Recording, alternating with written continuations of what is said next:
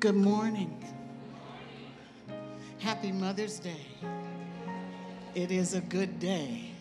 It's a day the Lord has made. I'm rejoicing, being glad in it. I need to let you know there's something special about you. And I know you feel special. I know the ministry makes you feel special. I know your pastor makes you feel special. But I retired December 31st after 32 years of being a senior pastor in this city. Some of you may remember us from Kitty Cat Daycare and Change Academy. I founded Change Academy, rebuilt Kitty Cat Daycare, and it was First Christian Assembly, and then God moved and breathed new life in it. It became New Life about 8 years ago. So we've had a wonderful time in this city. I made one mistake in my ministry that I'll admit to, and that is I chose not to remarry while I was a pastor. I was chicken. I needed to be delivered. I've been delivered. But 32 years as a single pastor is a lot. And God allowed me to pass the baton. I asked him for 1 year of doing nothing. I just didn't want to do anything. I mean, I want to be a witness for the Lord. Didn't mean that I wasn't going to tell folks about Jesus. Didn't mean I wasn't going to pray. But I didn't want to do this for 1 year. I just wanted to replenish. I've been blessed. I'm a full-figured woman, and I have no medical problems. That's kind of unusual. And I wanted to get my body together and give it back to him as my gift to him, as my part of my thank you for using me and allowing me to serve. And 2 days before we had the meeting, God began to stir in my heart a message. And I said, nah. I always knew when I was supposed to preach somewhere outside my pulpit because God would always give me messages. So when the invitations came, I knew it was his will and not mine. I couldn't be used because God was using me. So I didn't go just because they were my friends or you know how we do. Then when I came to the meeting and I sat down, I knew. And can I tell? He wrote the date down on a piece of paper and shoved it at me. And it's like, oh, Lord. And I knew. So I didn't tell him I had to pray about it. I already knew. So there's something special about you. I said, there's something special about you.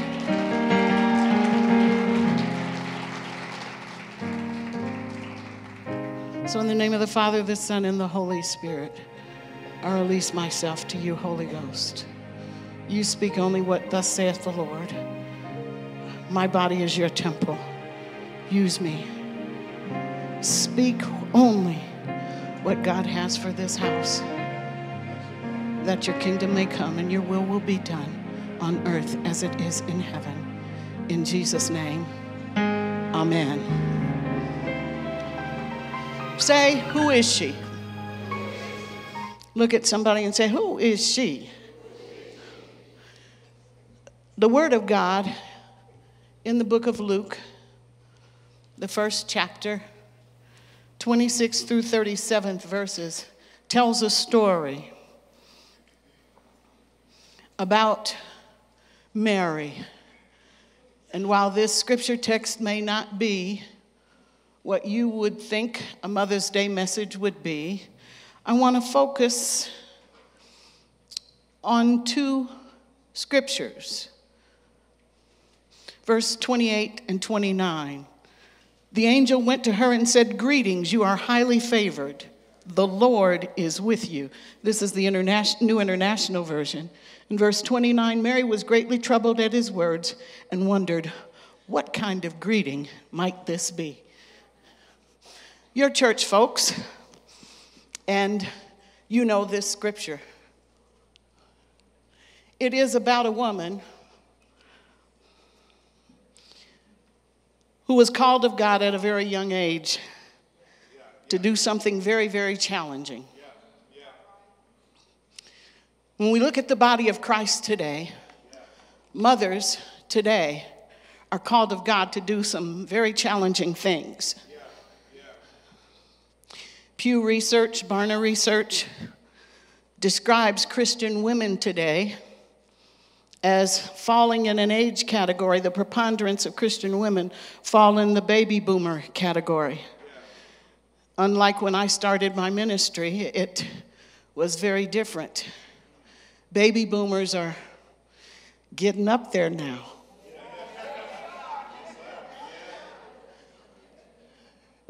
They describe Christian women, us church folks, as being fairly secure. We feel good about our lives. We're being used in leadership. About 45% say that they have an opportunity to serve in leadership. We feel good about who we are.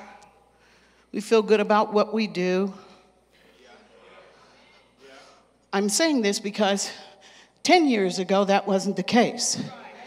The most insecure group of women on the face of the earth were Christian women. Now, all of a sudden, we feel like we got it going on. Are you with me?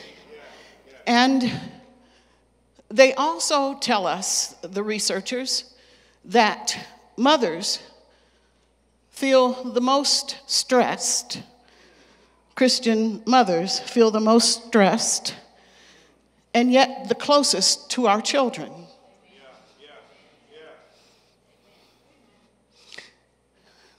By about 60%, 60 to 70% of the teens prefer going to the mama to talk, prefer asking the mama for counsel, prefer seeking the mama for prayer, will divulge their darkest secrets to the mama. So today, mothers in the body of Christ are the most important ingredient.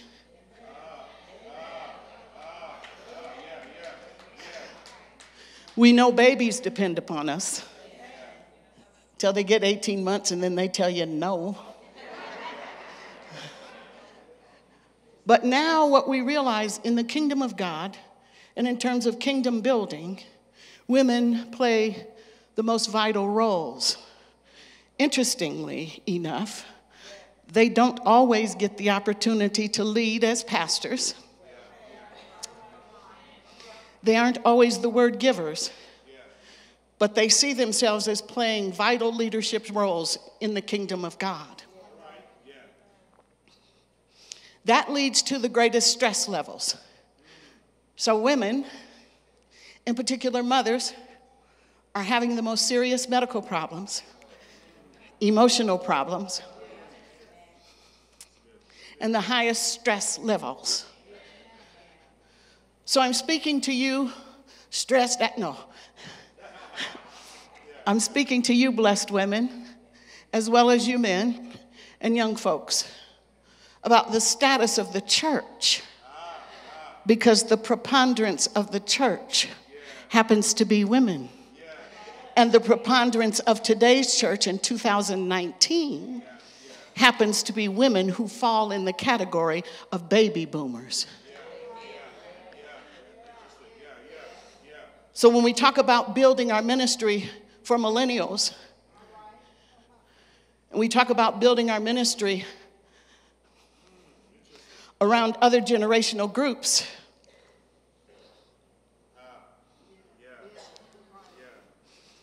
are we getting it right?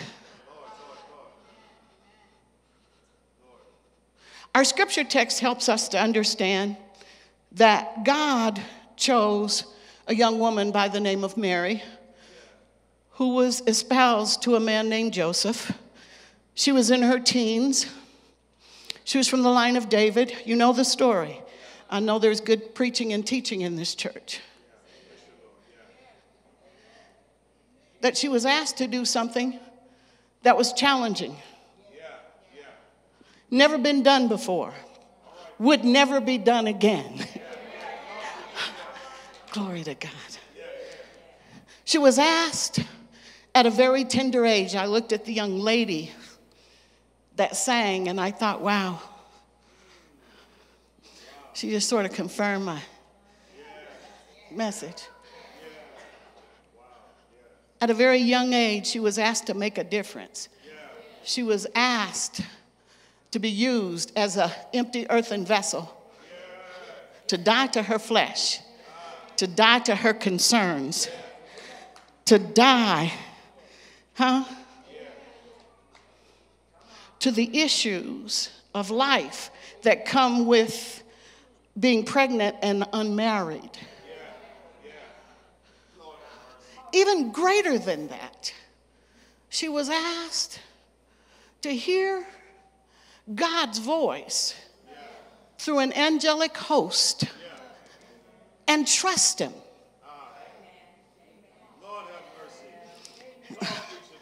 I've walked by faith for 32 years. There was no guarantee anyone would ever come to church.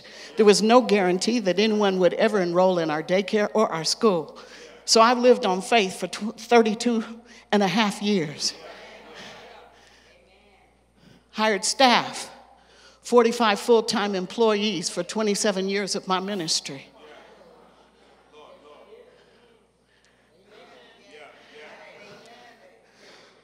I laid down every night knowing I had to pay them, knowing their families depended upon their income. I was blessed, 50% men, 50% women, multicultural.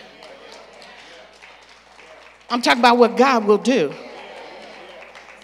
While other people are laughing at you, asking, who is she? Who does she think she is? Mary, as a teen, had a divine visitation. I know you've heard this. And had to trust God. Didn't say he afforded her any time for counsel. There was a decision that had to be made on the spot. An answer that had to be returned into the heavenlies. She had to know that she knows, that she knows that was an angel and not a demon. That was the will of the Father. Because it don't make no sense. God's not going to tell a teenager to get pregnant. That ain't God. Hallelujah. God don't work like that. We look at what God calls other people to do. We say, I ain't never seen nothing like that before. That ain't God. God used her to do something that had not been done, would not be done, and has not been done since. And he gave her but a moment to process. Is this God? What's my man gonna say? I almost got him down now. Oh, y'all don't think like that. Y'all ain't got that on your mind. I got a good one. He named Joseph. He fine. He employed.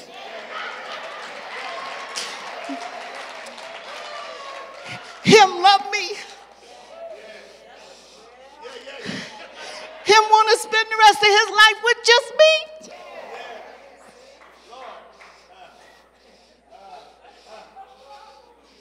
Am I going to lose him?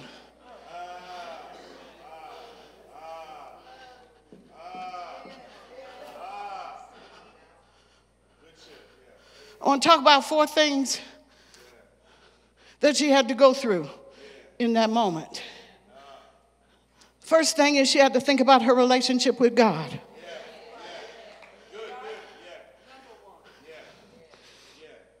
I love him. I'm devoted to him. I believe in him. I follow him. I obey him.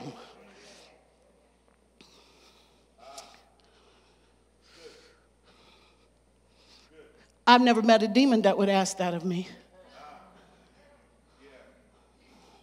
Because demons don't talk about what the Holy Ghost is going to do.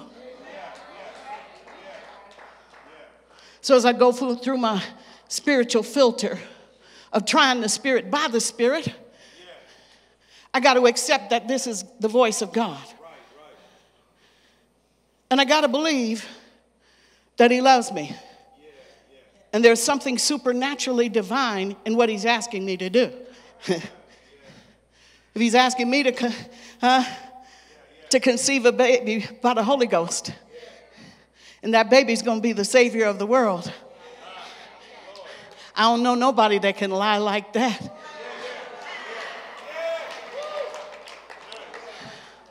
I can think of 1,000 other women that, a demon would go to and tell her that, but God sent an angel.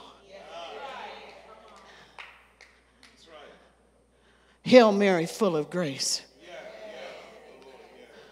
The Lord is with thee. Blessed art thee among women. Blessed is the fruit of thy womb, Jesus.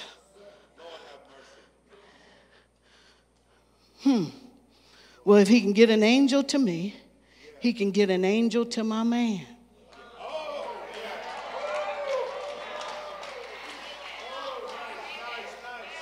Joseph is more mature than me. I know Joseph knows the Lord because he's my man. And he wouldn't be if he didn't know him. So Joseph's going to be my confirmation. Are you with me? I don't doubt that if God can convince me, God right this minute must be working on.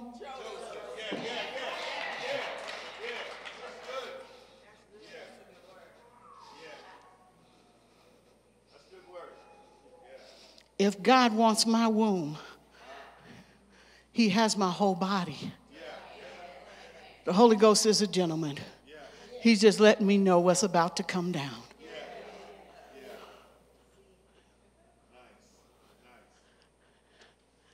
As God said, so shall it be.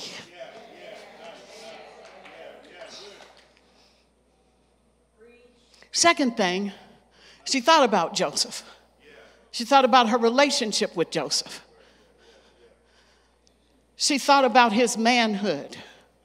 She thought about how he would be treated in the city gates.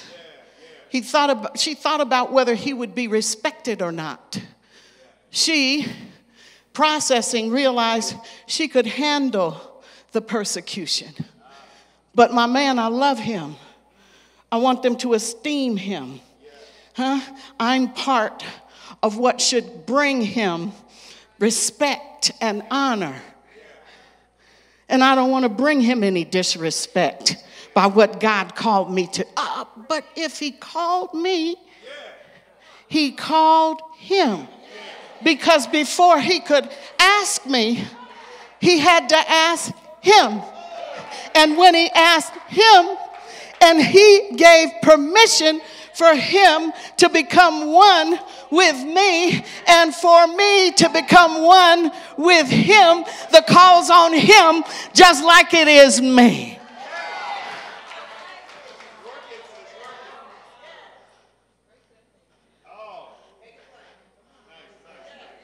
I know him. When the angel comes, he's going to know who it is.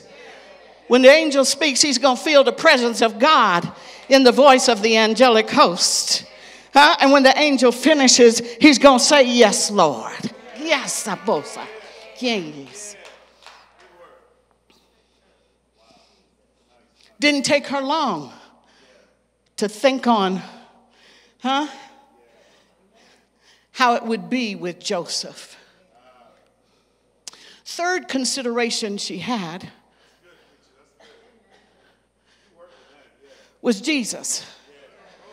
Yes, sir. My bloodline's right. Come from the line of David. I know what the scripture says about when the Savior's gonna come. I know my genes are right. That means I know I'm gonna carry the baby to full term. That means I can live a sanctified, purified, perfected life. That means in the night hours, when the persecution has been heavy, I'm not going to lay in Joseph's arms and want him to rock me for a little while to comfort me.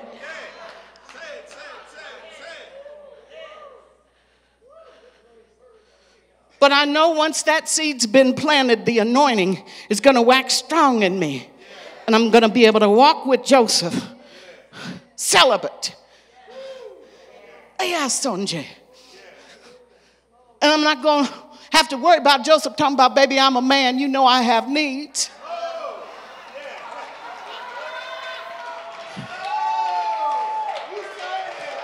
Because he's more anointed than I am. He's got to lead this household. He's got to father our son. He's got to disciple our son. He's got to teach our household. He's got to bring the presence of God in our household. He's got to cover us in prayer. He's got to cover us in the blood. He's got to anoint our heads with oil, cast out demons, and cover us with the blood of God.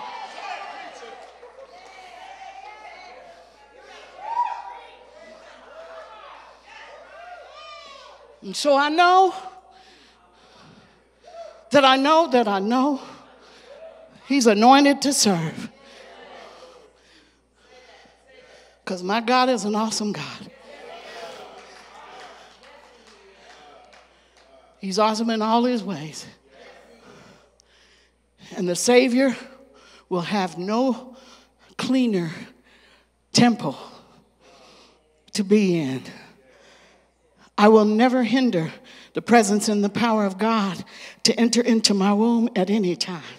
I'll stay in the presence of God. I'll walk in the will of God. The fruit of my lips will give thanks and praise to God. I'll think on the things above and not on the things of this earth.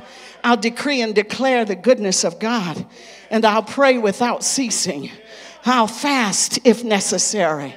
I will allow myself to be cloaked in prayer by his father to be Joseph. And Jesus will have the upbringing that he's supposed to have. The fourth thing, she thought about the church.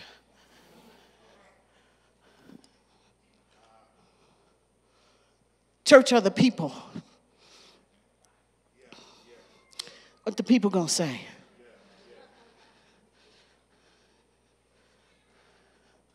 Bible says if you cause your brother to stumble, you're held accountable.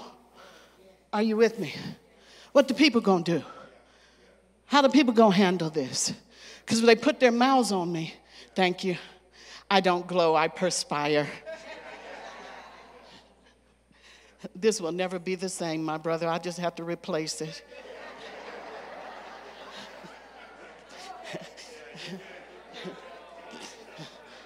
It's already changing colors.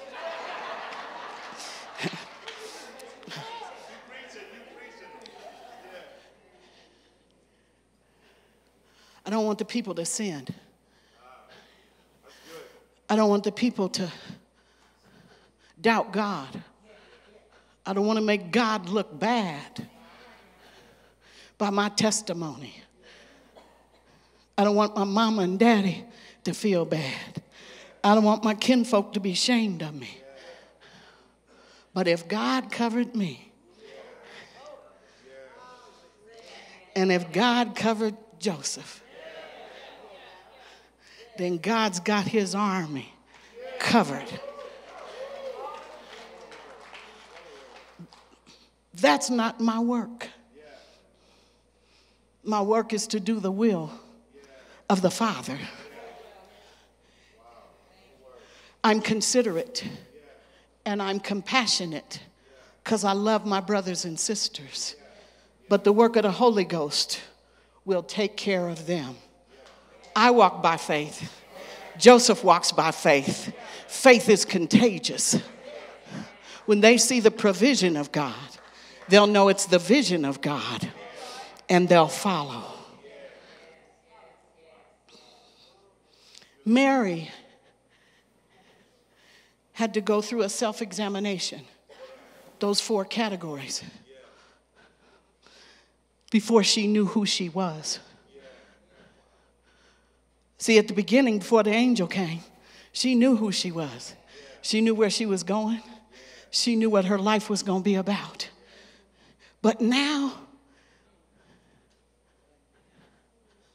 that the Lord spoke, I am what he spoke.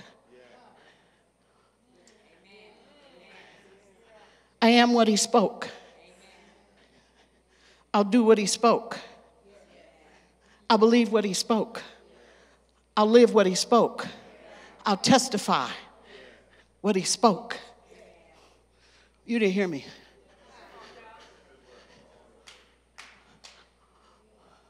When the Lord speaks, heaven responds. You might want to act like you didn't hear him. But the heavenlies did. And things are set in motion. And the very power of the word of God put you in position. It changed her mind. The angel, when he spoke, changed Joseph's mind.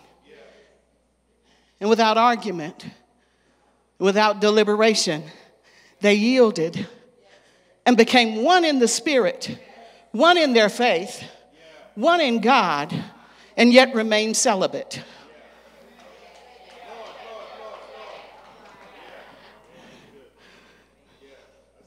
Oh, I know y'all are getting hung up on the celibacy. Don't.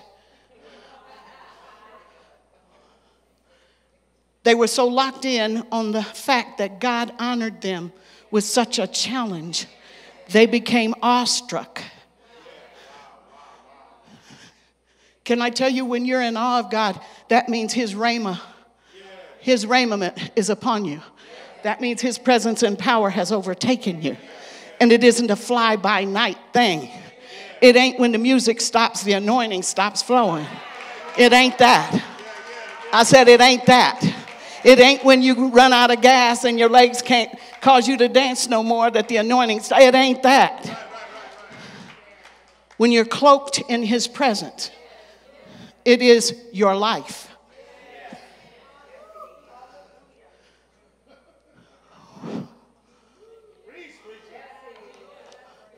What am I saying to you?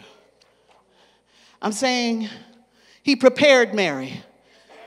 Because once that thing got set in motion, once she conceived, yes, folks talked.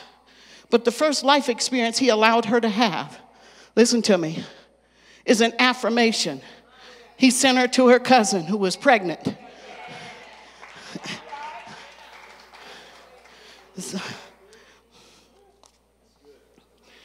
The baby in her cousin's womb leaped at the presence of the seed of Jesus in her womb. There was a confirmation. And Elizabeth said, how can I be so blessed?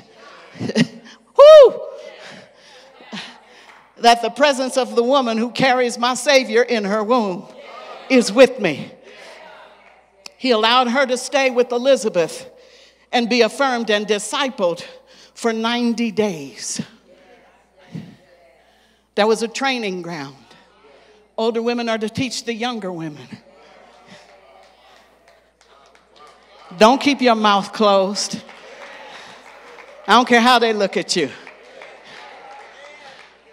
Some of them same little heifers that came through the door at my church.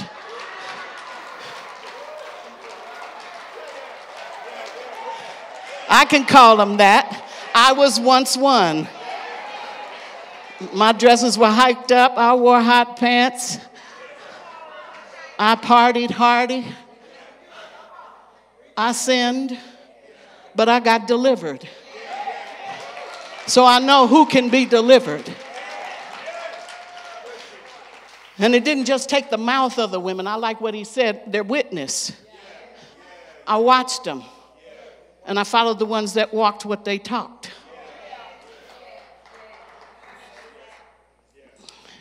How am I doing for time? Now, it's time? Okay. And so I'm winding up. Mary found out who she was in those 90 days. Mary realized, and we all realized, she had to go through some tough times.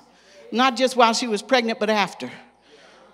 Her son rose up at 12, disappeared on him. When they found him, don't you know I have to be about my Father's business?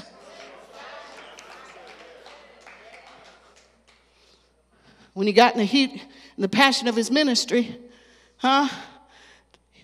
she and his siblings showed up. He said, who is my mother? Who are my brothers and sisters? He looked like he was denying them, didn't he?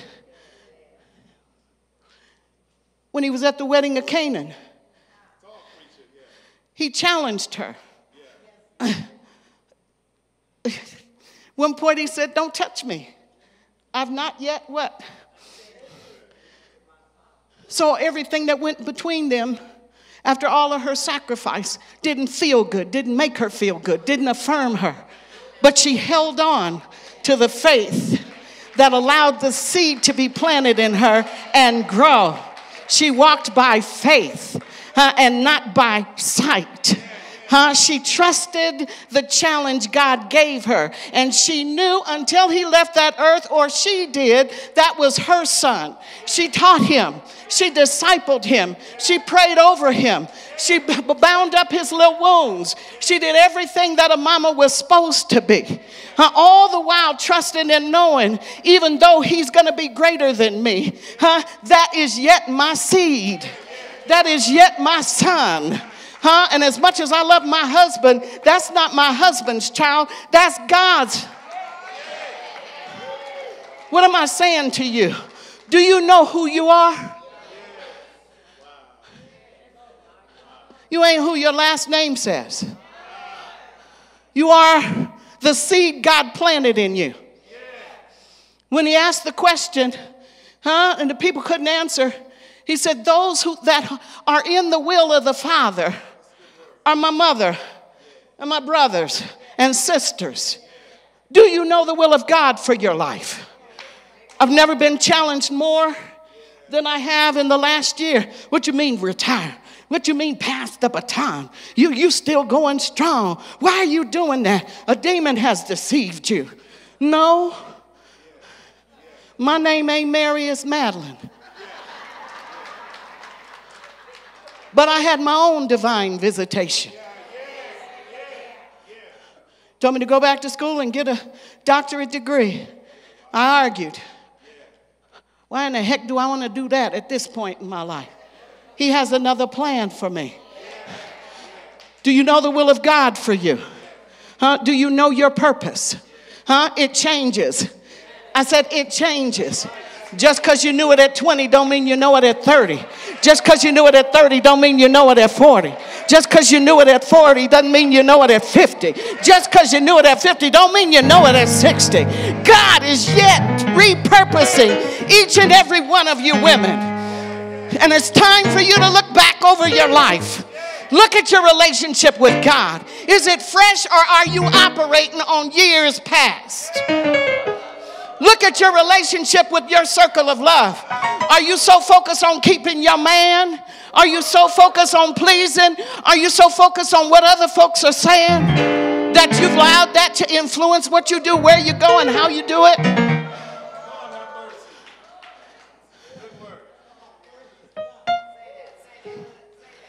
The church is in your hands. The church is in your hands. I don't care whether you don't get to preach. I don't care whether you don't get to teach when you want to teach. The church is in your hands. Who you talk to, how you talk to them, who you disciple, how you pray, when you pray. what you pray. The church is in your hands. Mary, a little teenage girl, had the Savior in her womb. Who are you carrying?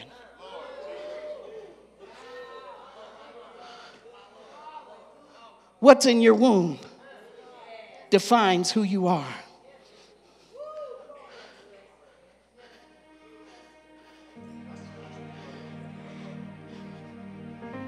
Every last one of you is pregnant with a miracle. May not be your own. So don't hold on to it because it ain't yours. He'll do double for you what you release out of your mouth for someone else.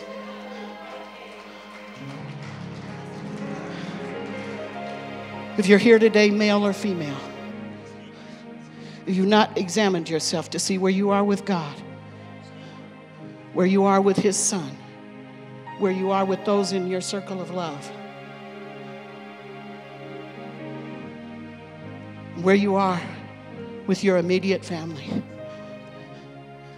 and you got convicted, even if you don't want to stand, move your legs and get up. I don't know what time it is. Is it time? Okay. Right where you are, come on. I'm going to pray a quick prayer.